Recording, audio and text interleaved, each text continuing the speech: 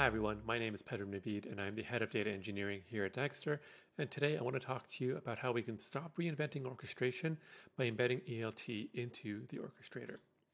So first I'm going to talk a little bit about the data engineering lifecycle. Data, it begins in the generation stage. This is where data is created. And then from there, it goes through various different steps along the way, from ingestion to transformation, serving and storage, and then finally ending up in places like analytics, machine learning, and reverse ETL. And what I found is that, over the past few years, we spent a lot of time and investment and energy in making parts of this life cycle better, but we've tended to ignore the ingestion side of things. So while tools like dbt has made transformation better and DuckDB has made it easier to deal with things like storage, on the ingestion side, I feel like we still don't have a great story. And I think this is really exemplified by this tweet here by Carlos. And he kind of talks about how we used to have this world where all we really needed was a Postgres replica, and we could just select star from our table and do some analysis on top of it, and things were good. But as the modern data mess has sort of grown, we've started to see that things are not so simple anymore. And why is that? Like, why has things become so complicated? Well, I'm going to argue that one of the problems is that we haven't really done a great job with data ingestion. And if you think about data ingestion, it really happens in like one of three ways. We have databases and warehouses, and this is where, you're probably familiar with things like Postgres and Snowflake and MySQL. This is where your data resides in some type of structured place, and it's often, backed by SQL. There's not a real API you need to interact with. There's a lot of volume as well, and so you have to think carefully about backfills. But overall, I would say, these types of data ingestions are kind of standardized in terms of the things that we tend to think about. On the flip side, we have APIs. There's like a long tail of solutions here. These could be, third-party SaaSes or some other custom API you have to hit in order to get some data. There's very little standardization here. There's many different endpoints. You could be using REST, you could be using GraphQL, and there tends to be a lower volume here as well. And then the final thing is, the other grab bag of data coming in from all types of places. So we have like your FTP, we have flat files, sensors, IoT logs, and all that. Today, I'm going to really be focusing on database and warehouse ingestion because I think there is a fundamental difference between these different types. And I think in a lot of ways we do ourselves a disservice by kind of categorizing all of these different types of data under one ingestion umbrella. And let's talk a little bit about why it is hard to do ingestion, right? Like, um, let's say you have data in your Postgres database and you want to, take that out and put it somewhere. Well, for the most part, you have three bad choices, right? You could start by, rolling your own ingestion solution, and that's okay, right? But a lot of the times you feel like you're reinventing the wheel from scratch. It's not quite clear like what the best way to do these things are, and it's not really a place you want to spend a lot of time. The other option is you think, okay, maybe I'll use an existing framework. The problem with these frameworks is that they can be quite heavyweight, large, and onerous to set up and build and maintain. What you're really looking for is something a little bit more lightweight, but what you end up with is like Airbite here, for example. There's 11 different services running just to pull data out of a system and into somewhere else. And so you may opt for the third solution, which is paying for a managed SaaS solution. Now, this seems okay, but then you start to look into their pricing models, and often they're billing you by the row. And when you have a Postgres database, that can be quite expensive. And if you do a backfill, for example, now you're re-syncing all of those rows and being billed for every single one of those rows. And you can end up with surprise bills as well, which we don't love. And so if that's the state of things, like why is it so bad? Like one of the questions I have all the time is like, what is so difficult about ingestion? And I've kind of thought through six different uh, things that make ingestion difficult for us. First is observability. This is really about being able to observe, get logs, and understand how data is flowing through your systems. It's really you need this in order to start any type of data pipeline. And then there's error handling. On its own, probably not too difficult, but something you do need to take into account. Things will fail. Your database connections could fail. You might drop a network connection, and being able to gracefully handle this is very important. There's also state management, which is really all about, how do I make sure that I'm not selecting star from my table every single day, because that can be very wasteful and slow. And so if I'm running, these syncs every single day, I need to, capture that state somewhere. And that's, again, not difficult, but it is something important to do. And then we have this, data quality concept as well, right? Like we don't want to just take the data and publish it immediately. We might want to do some audits and some checks before it is published to make sure, it meets our quality criteria. And then we have things like type conversion and schema drift. These are the types of things that will happen that like you sort of just have to handle and deal with, right?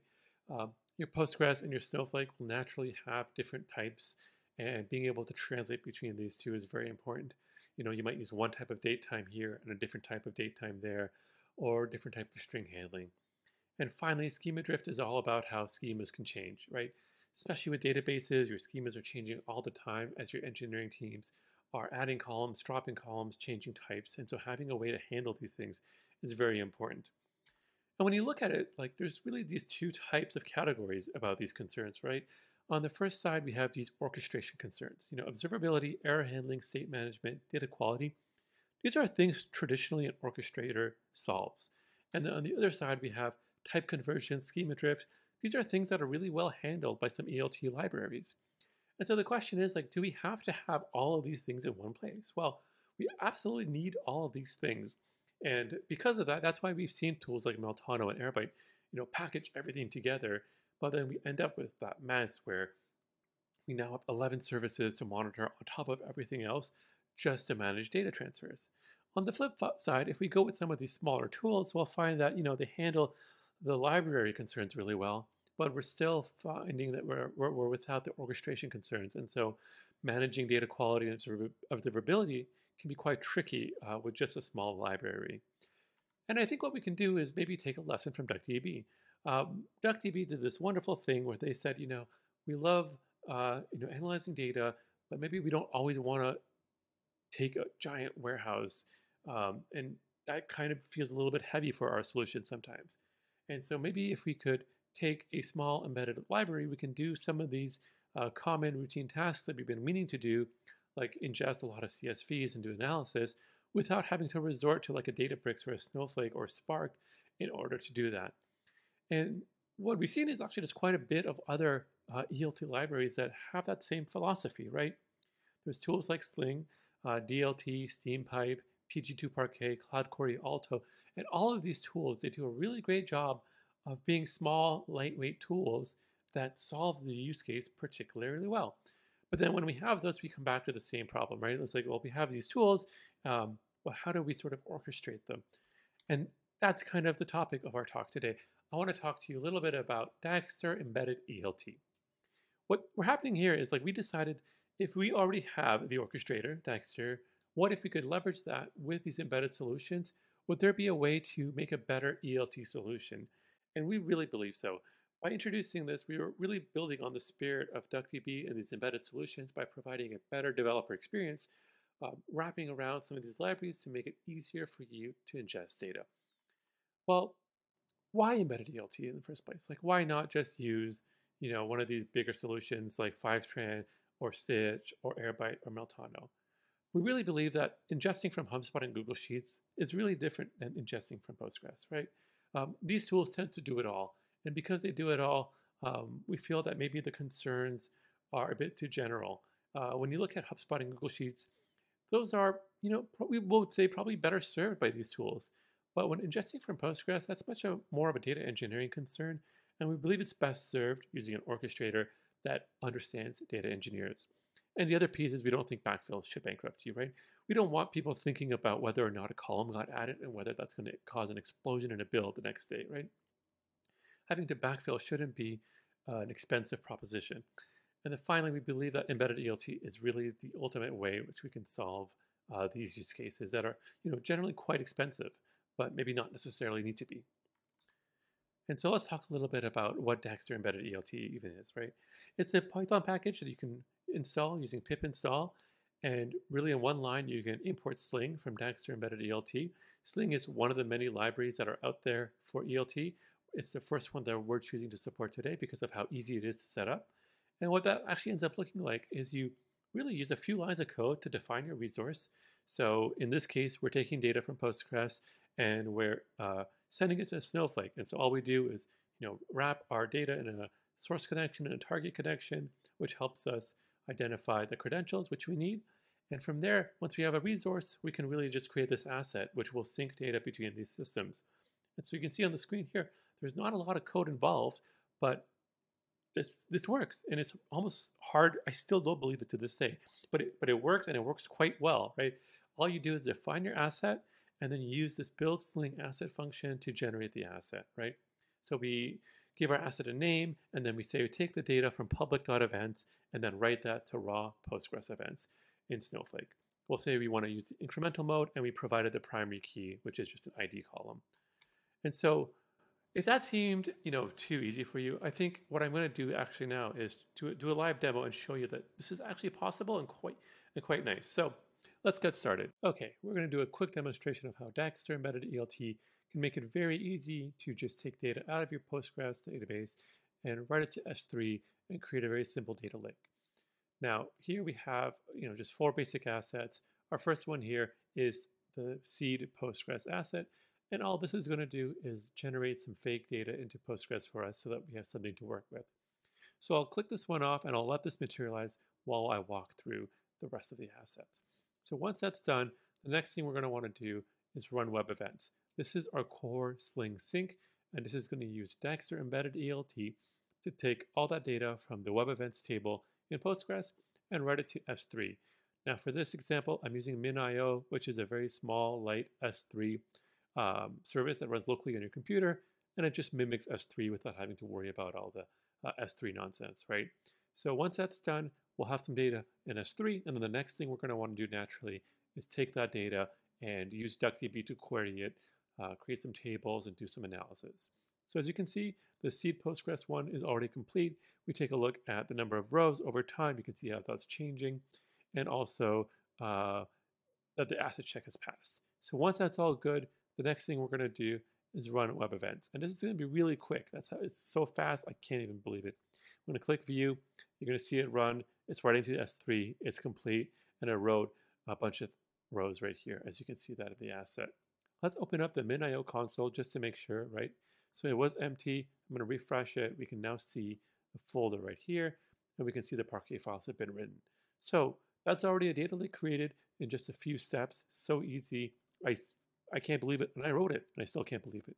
All right, next we've got page views and top refers. Let's run these both together at the same time. This is going to use DuckDB to query those core data sets in the Parquet file, and then materialize those as views, and then create a little table out of that, out of like the top refer paths. While that's running, I'll actually walk you through the code real quick. Let's pull that up, and here it is. Perfect. So our resources are quite simple. We really just have, a Sling resource which defines, your Postgres connection, and then your S3 target connection, your source and your target. That's all really that is. I also have a Postgres class here, which is a simple wrapper around Postgres that lets me do some Postgres querying as well. On the asset side, I have the seed asset. This was the first asset I talked to you about. And what this does is it lets you write data into S3 just using a simulation of data just for our sake here, right? And then once we have that done, we have this asset check here, just making sure that the rows are written and everything looks okay. And really, this is the core Sling functionality using Dagster Embedded ELT. We're just telling it what the asset name should be, what the source is, what the target is, and then what format we wanted. In this case, we're saying Parquet. And really, just in these like 5-6 lines, that's all it takes to take data out of your database and into an S3 location. So it's quite nice, quite simple. And then from there, we can use DuckDB. As you can see here, we're querying that same location that we're writing the data into, defining the JSON schema and all that kind of fun stuff, pulling out that into a table, and then finally doing an asset check on that, and then looking at the top paths and mediums and counting those from page views. So that's really all it is in a nutshell. Let's take a look at that materialized in Dagster. You can see here, there's actually a preview of the data, so we can see how many events by path and by medium. We can see how this has changed over time. So you're really getting a sense of like how easy and how quick it is to use Dagster Embedded ELT with the Sling library to just get some data in and out of these systems. All right, let's cover what we talked about today. It's just to wrap up, right? we talked about how data ingestion is a core part of the ELT pipeline, but it hasn't really gotten a lot of love lately. And so we know that there's really three ways to ingest data typically, right? We can either write our own solution, which can work but has its own set of downsides, or we can rely on some of these heavy frameworks that tend to come with a lot of cruft and maintenance burden, or we can just offload that to a paid managed service provider, and they can do the ingest for us, but they will charge us for every single row that gets changed, and that can get quite expensive, especially when it comes to backfills. And so what we've done is we've taken the best of these lightweight tools and wrapped them with the orchestrator that you already know and love today, and we created Dagster Embedded ELT, and we saw how in just a few lines of code you can solve these core data engineering problems that we all have. And so I do want to emphasize that this is still a very early release. This is an early product. We'd love to get your feedback on what you think, on what other tools you think we should be supporting as part of this framework, and let us know what you think. And thank you so much again for joining us here at Launch Week.